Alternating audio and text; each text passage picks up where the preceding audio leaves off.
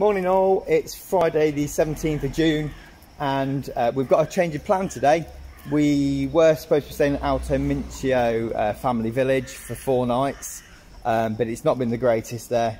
Last night the bed even broke, so we've spoken to a lovely lady called Jennifer in their customer services team back in the UK, and she has organised for us to have a night at a park called Les Fontaines in Annecy in the French Alps, and then she's also been able to give us an extra night in Paris at our final destination.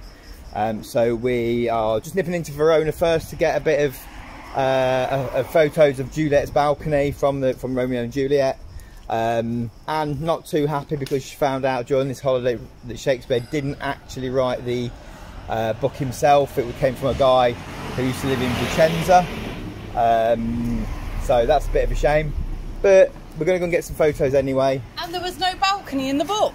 And there was no balcony in the book either. It was added to the house afterwards. So if you didn't know that, there you go, there's something new for you today as well.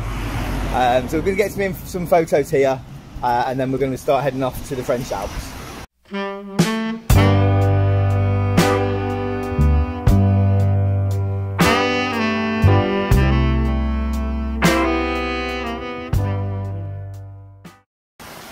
Hi all, so we've arrived at Les Fontaines, and the van's great, and there's a water park we have just been in.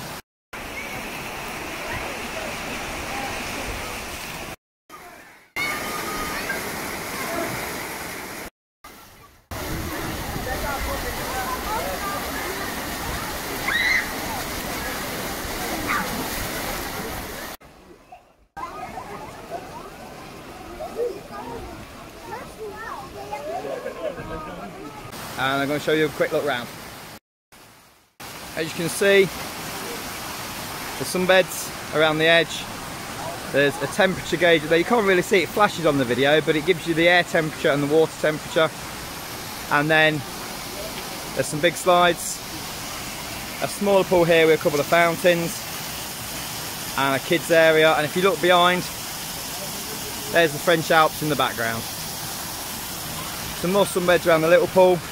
And if you come around this way, Ellie has found herself a Spider-Man ice cream.